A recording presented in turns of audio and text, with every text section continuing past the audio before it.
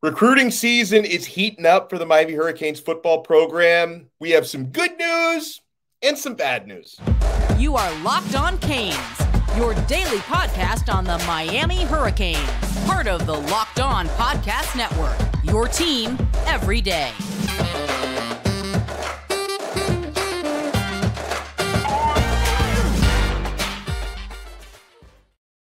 I am Alex Donno, your host. I'm a University of Miami alumnus, longtime South Florida sports radio vet, and contributor to allhurricanes.com. Thank you so much for making Locked On Canes your first listen each and every day. We're available free on YouTube and wherever you get your podcasts. So we are just a day removed from Elite 11 Orlando, and our guest today, good friend of the program, Brian Smith from All Hurricanes and Fan Nation is with us. Now, Brian, before we get into some of the details of Elite 11 Orlando, we were texting earlier and you told me, hey, for the show today, I got some good news and I got some bad news. So let's start with the bad. And I have a feeling the bad news might be Air Noland related. Am I in the area code for that? That is correct. He recently visited, let's see, he's been to Clemson, he's been to Bama, he's been to Miami recently. I think Ohio State was his last visit. He's been all over the place. And to his credit, doing his due diligence. The intel I've received is that he's not going to end up at Miami. I know that was one of, if not their top target, but he's going to go elsewhere. So that obviously is not the greatest news, but hey, it's better to know now and then still have an opportunity as opposed to like finding out in June or July. Yeah, and since he's going to be announcing his verbal commitment, I guess, somewhere else this week, this Saturday, April 8th, I'm not going to plan too much of a party around that. So, yeah. But it's terrible. And listen, anyone who watches and listens to this show knows what a big Air Noland fan I am and my audience is. And listen, I wish the young man the best wherever he decides to go because I think he's a great player. I think he's going to crush it at the next level. Very disappointed that it seems like Miami is not going to be the spot for Air Noland. So hopefully, with that being the bad news, hopefully that leads into the good news. And let me frame the question this way, Brian, because one of our subscribers on our new subtext chat here for Locked On Canes wanted me to ask you, hey, if Miami doesn't land Noland, who do you see as being the plan B? And one of the names that he brought up was Luke Moga. Moga would be my first pick. He's a guy that I detailed on All Hurricanes. He plays at a program where he doesn't get a lot of help out in Arizona, but he's super mobile. He's the kind of kid that could play slot receiver somewhere if he really wanted.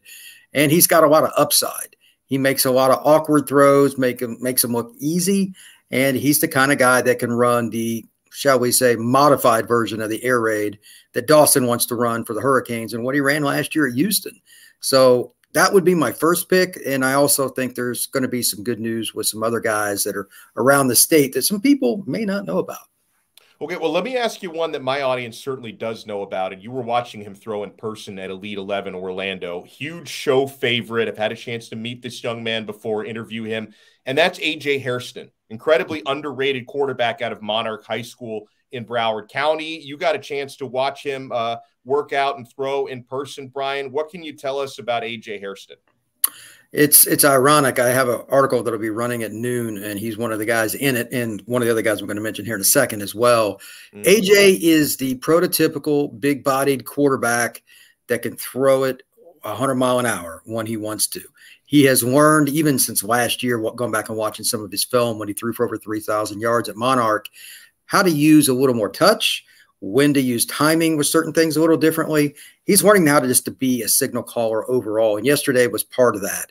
The only thing, and I detailed this in the article, that I want to see more from him, and this is pretty much every quarterback, is just balance with his footwork and his follow-through. Sometimes these kids, they know they've got a big arm. They want to let it rip, especially when we're all sitting there filming them. They know we're standing there. And I get it. A few of his throws he let get away from him that he shouldn't have, but then there were other ones, tight windows down the field, that were money balls. So physicality is not an issue. He can throw it 100 mile an hour. He's just learning the position. And it still blows my mind that Miami is his only Power 5 offer. Yeah. So I don't get it. It is what it is. But if Miami got him as a second quarterback or however you want to rate it with him and Moga, sign me up. I'm good with it. Do you get the sense, talking to, and obviously you were just watching quarterbacks at Elite 11, but you also, you cover wide receivers around the state, that some of these guys, these top wide receivers, maybe want to wait a little bit with Miami because they want to see how they actually look on the field this season, right? Because last year, the wide receivers were not very involved in that offense because the passing game was almost non-existent last year, right? Now you got a new philosophy, new offensive coordinator. So I can understand why a wide receiver at this point is not shy about committing somewhere like Ohio State, because you know what you're getting there with Hartline and their offense. I could understand why a 4- and 5-star wide receiver, and, I hope we get some early commits, don't get me wrong, but I can understand why some of these guys might say, well, let me wait till October, November, just to kind of see how that looks out there. I think that's as spot on as it gets. I've literally had multiple conversations with players in and out of the state of Florida about Miami and other schools that had struggled at the quarterback position, and they're nervous. There's no two positions connected like QB and wide receiver. So how do you blame them? And Miami's also just brought in a new coach. They at least want to see the spring game. I mean, right. I think that's doing your due diligence as well. So Dawson's offense is extremely quarterback and wide receiver friendly. It shouldn't be that hard once the eyeballs have laid themselves on the actual spring game. And then finally, a couple of games into the season. Remember, Florida kids are very difficult to read anyway. I committed doesn't mean anything in this state more than any other. It's just true. So if the top 5 kids in this state all committed to other schools, do you think that Mario Cristobal really cares? He's going to recruit them through signing day anyway. And he can say, hey, we're throwing for more and more yards. We're getting better and better. You can be the final piece. That's how this works. It's been going on for decades. Miami will be just fine with wide receiver recruiting. And to your point, they want to see how it kind of works out. I'm very confident that the receivers will be happy with what they see this fall.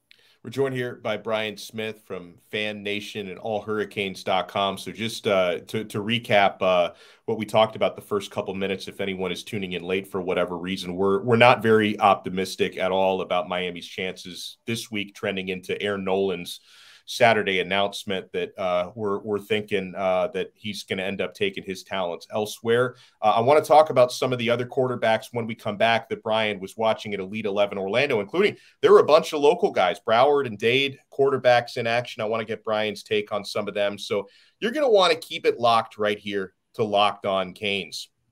Folks, I hope that you have locked in your orders at built.com, because these Built bars and puffs and granola bars are delicious. And the Built March Madness bracket is still live. We know you've got a favorite bar or puff, and now's your time to make it count. Go to BuiltMarchMadness.com to vote for your favorites. I have been voting for and encouraging you guys to vote for my personal favorite. That's the cookie dough chunk puff bar. And listen, if you've got your own favorite, vote for whatever you want to. In fact, there are so many Built bars that I love. It was hard picking a favorite, but we've been voting for the cookie dough chunk puff, and they're in the Final Four. So I'd like to think that me and our audience have helped them make this Final Four push. So vote for your favorite to win, and then you'll be voting for that bar. Support your team, support your bar or puff. Unfortunately, our Canes are out of the tournament, but we'll be watching the championship game tonight. And when you vote for your favorite bar or puff, you're going to be entered into a drawing where 50 lucky Locked On listeners will get a free box of Built. Not only that, but one Locked On fan is going to win a 12-month subscription to Built to have Built's best bars or puffs delivered monthly straight to your door.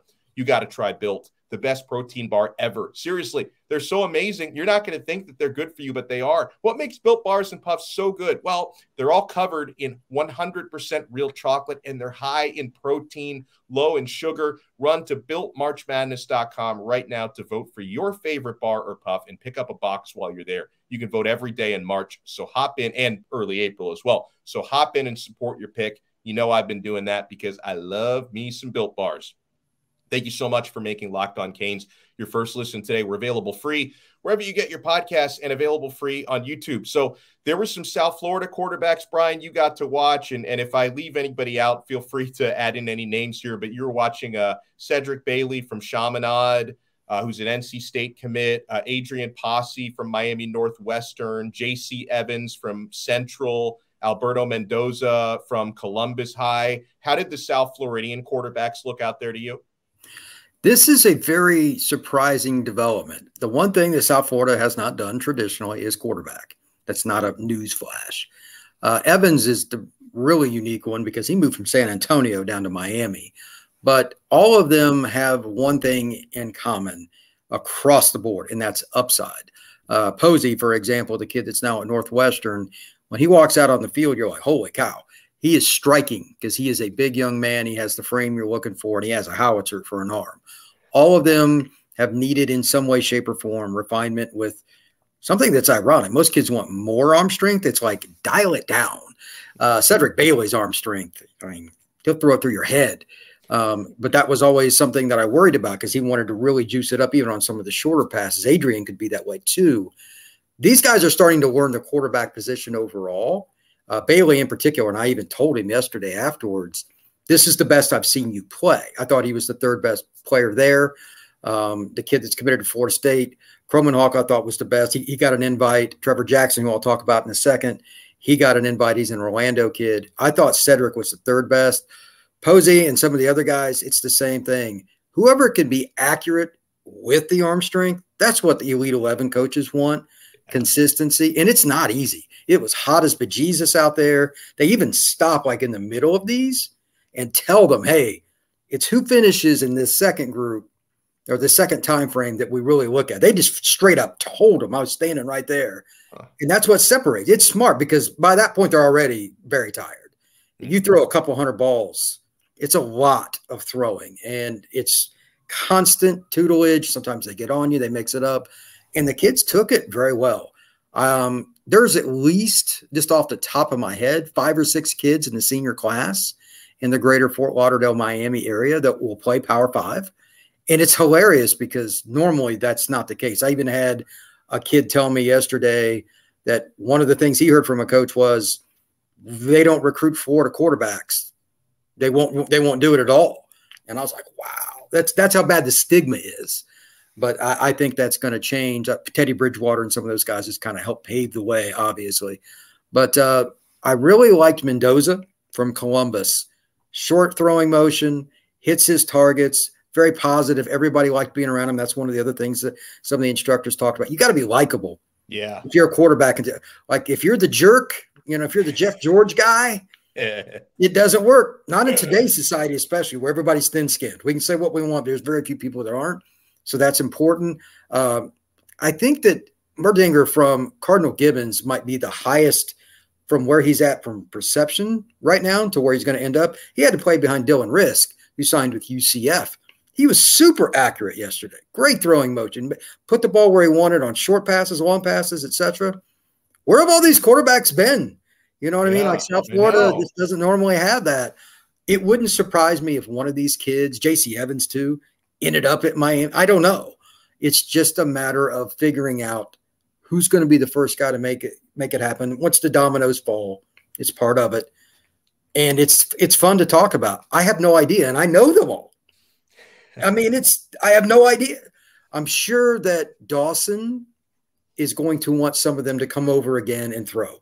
You can't have enough film of quarterbacks. You just can't do it. So maybe it'll drag into summer. I'm totally speculating. I have no insight on that. But even if let's say they got Moga early, just hypothetically, they need 2, in my opinion, because they only got 1 last year and they tried to take 2. Right. They wanted. And chances are, TBD, correct me if I'm wrong, expectation is he's leaving come hell or high water. Probably. Barring injury, injury aside. This season, he's going to take his chances with the National Football League.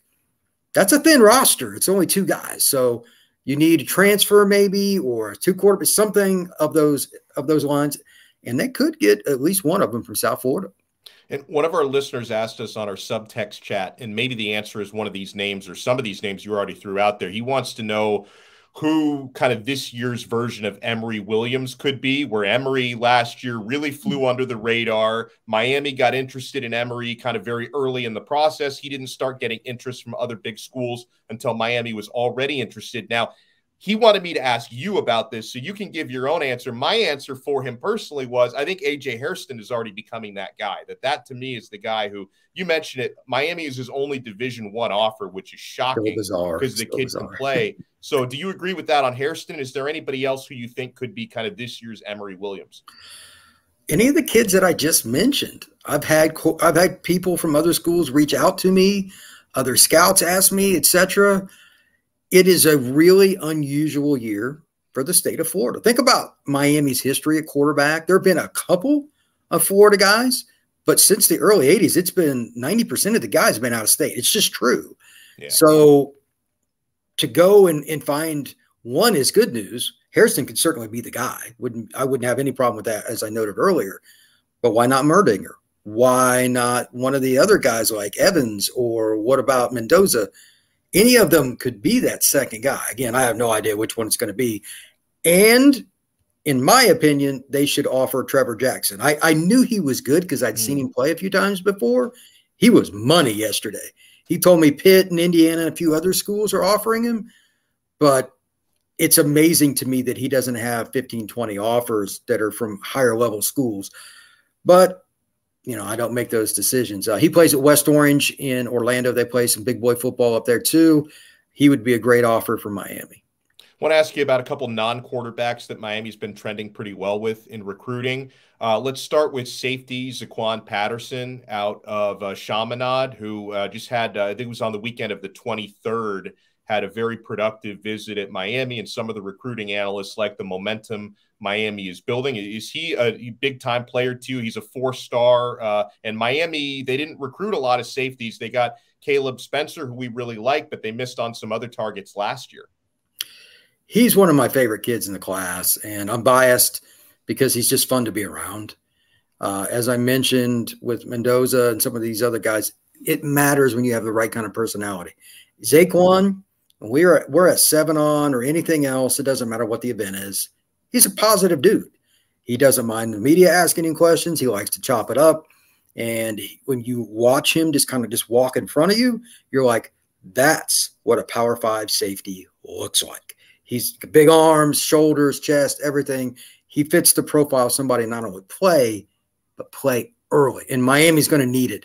I would be surprised if both their safeties didn't leave after this next year. I don't know what your take is, but their safety depth is not exactly ideal right now. And I'm being very kind. He could start. Is that what you want? No, but he still might start. He's very smart too. Chaminade's a good school. He's a kid that's going to do well academically at Miami or wherever he would go. I bet he would pick up the defensive looks that he has to. I mean, and safety's hard too. It's harder than corner to pick up, but I bet you he would gravitate to that rather quickly, and he'd enjoy the challenge. He is the all-encompassing guy that you want. Doesn't matter if you're Alabama, doesn't matter if you're Michigan, doesn't matter. He could fit in anywhere. He is a must-have recruit for the Hurricanes. I agree also with what you said about Miami's current safeties, because I'm expecting Cam Kinchins to be a first-round pick just based on the way he's played. And then with James, he could be anywhere from a first-round pick to like a 4th or 5th-round pick. But it would be almost impossible for James not to be, you know, like a draftable guy, because he's got all those, you know, physical, tangible things. Oh, yeah. So he's got all those measurables. And so even if he doesn't have a very good year this year, someone's going to take a flyer on him probably no later than the 4th round. Have you seen many guys like him? I mean, he's rarefied air. He's listed at 6'5". I don't know if he is, but he's at least 6. He's at least 6'4". Yeah. Like when he came out of high school, I'm like, I doubt he can really stick at safety. He's not necessarily perfect, but his fluidity and the way he turns and he sprints, he's what the NFL wants. Like, he's drawn up on the board. So if you lose both, I mean, I'll ask you, who's Miami's next safety this year? If you had the gun to your head right now, who would it be? Markeith Williams, I would say, because he's been trending. I mean, spring practice, he's been looking pretty good in spring practice. Sure. And you know, I think probably by 2024, I think Caleb Spencer would be able to play pretty significantly. So those, I mean, I think I'm not counting on too much from him as a true freshman this year, but I think by 2024 he could probably go out there and make some noise. But there's no question Miami needs to keep recruiting safeties big time. So when we come back, I want to ask Brian Smith about David Stone, who's 5-star player, one of the best in the class. He's been trending pretty positively to Miami in recent days and weeks. So I want to get Brian's take, and I want to get Brian's thoughts on a beautiful Final Four run that unfortunately came to an end on Saturday for the Miami Hurricanes. So keep it locked right here to Locked On Canes. Thank you so much for making Locked On Canes your first listen today. We do have the championship game tonight. I know we're all upset that Miami is not a part of it, but you want to keep listening to our good pals, Andy Patton and Isaac Shade, who do an incredible job, Locked On College Basketball, each and every day. They cover the national college basketball scene, so make sure to check that show out, Locked On College Basketball, free on YouTube and free wherever you get your podcasts. So, yeah, listen, Brian, I know that a lot of competition for David Stone, who's a 5-star. Like I talked about him the other day with Larry Bluestein, and Blue said that he's actually got Stone, the second-ranked overall player in the class for his rankings, behind only Jeremiah Smith. That he's got Jeremiah Smith number 1, David Stone number 2, and it seems like that sort of the 3 top players for Stone are developing as Michigan State, Oklahoma, which is actually his home state school. He plays at IMG, but he's from Oklahoma, and Miami is in that mix. That it seems to be those 3 appear to have a lead right now. He did take consecutive weekend visits to Miami these last 2 weekends, and he's saying a lot of nice things. So how legit is David Stone, and where do you think Miami stands with him? Let's start with the physical aspect of it. He plays at IMG, as you mentioned, and they have their own version of a pro day. I mean, they have that many guys. They need to do it. And all the media from around the country will fly in, drive in, whatever. I'm close enough I can drive, fortunately. But I remember I was just going through, I thought, you know what, I'll just get some of these 40s. And they're running right at me, like right up to my iPhone. And Stone got up there. And I'm looking at him before he got down in his stance. And I'm like, man, that's what you want a D lineman to look like. He got about halfway through it, and I thought to myself, that's what I want a running back to run like. But it's just not normal, okay? He's even for IMG guys and all that, his foot speed is ridiculous. And I was talking to one of the Oklahoma guys from 24/7. He knows him for a long time, and he said, we've known since he was in 7th grade. And I was like, oh, wow. And he's like, yeah, he was just different than everybody. And he's a good kid and all that. He's the total package. So anyway, watching him do moves in the bag drills, watching him move laterally in particular, he carries himself physically like he's 210, but I don't know, he's 280 or something like that. It's ridiculous. So he's one of those get up the field, 3 techs that is, if you don't block him with 2 and screw up your own blocking techniques by doing it, because then everybody else is one-on-one, you put your quarterback at risk. Not many guards are going to handle him on 3rd and 7. That's why every school in the country is after him. He's been to Washington. He's been to school like A&M. He's been to Miami, Michigan State, Wisconsin, all over the country. He has the most widespread recruitment of any player in the country in this class. It's because he's that rare. So Miami is doing well to get him on campus. I think he's been like 2-3 times to Miami. Of course, it's 3 hours, 4 hours, something like that from IMG. And there's obviously Maligo and those guys are still communicating with him. Do they have a shot? Yes. If he keeps coming back, they absolutely have a shot.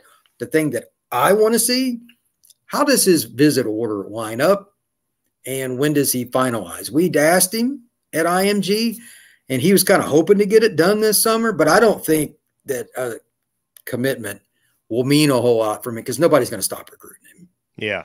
He changes your program. You have to continue. Like, you think A&M's going to care if he committed to Miami or Michigan State or something? No. Yeah. So Miami has an advantage, even if they don't get him in the first push whenever he commits, because I'll bet you money that he comes down and visits Miami again if he doesn't pick them off the bat. So he is definitely a player to watch. You've been one of our hoops correspondents for the last couple of months. You know, the way I look at it, there was obviously a lot of stuff Miami could have done better in that game against UConn, but I don't have too many regrets because the Huskies were just the better team. Like it's not one of those things where it's like, oh, Miami completely shot themselves in the foot. They were not the best team on the court that night. 2 things about that game surprised me. Number one, the way it started was just bizarre. The guy that hit the big guy, Sanogo, he's a good player. He's a very good basketball player. He'd hit 1 3 in the tournament. He hit 2 in the first 4 minutes. Yeah, crazy. I mean, but that's why March Madness is so bizarre. Did anybody really pick Purdue to get beat by a 16 seed? You know what I mean? Outside of some family members from that team. You know, that's why March Madness is so much fun and why I've watched it my entire life. It's a blast. That being stated, a couple of things did drive me nuts. Miami got it down to 8 with around 8 minutes. Wooga Poplar did not hit a shot in the game. Look, at some point, you just got to put the ball in the bucket. Somebody asked Bob Knight once, what's the most important attribute a player could do? And he said, make shots. Sometimes it's a forest for the trees. Miami might have still won, even though they played like dirt for a lot of the game, if they just could have hit a few more shots. A few of them were wide open. Look, they succumbed to the pressure some. UConn did not. You have to give them, as you noted, full credit for that. They had role players hitting shots. Obviously, the big guy even scored more than he normally does, and they just had better team defense. Miami left too many shooters open. That's not disciplined basketball, and ultimately, it cost them. Unfortunate to see it come to an end, but it was a great run. Guys, before we wrap it up here, I want to remind you we have a new SMS service through the show through subtext. I include a link in the show description. So if you're watching on YouTube or you are a podcast listener, you're going to find a link in the show subscription. We give you guys, previews of episodes, information I gather from practices, all sorts of intel that we give to you guys on subtext before we give it to you on a show. So it's a way to keep the conversation going. You get the first 2 weeks completely free. After that, it's $4.99 a month. But you can opt out after 14 days if you don't feel like you're getting your money's worth. It's a good way to support the show financially. So check that out. The link is going to be included on the show description below. Huge thank you to Brian Smith. You can follow him on Twitter at FBScout_Florida. Brian, thank you. And I think I'll be seeing you later this week at Canes practice. So I look forward to that. Absolutely, man. Need to get some photos and see what's going on with the Hurricanes. Absolutely. All right. So we'll talk to you guys again next time on another episode of Locked On Canes, part of the awesome Locked On Podcast Network, your team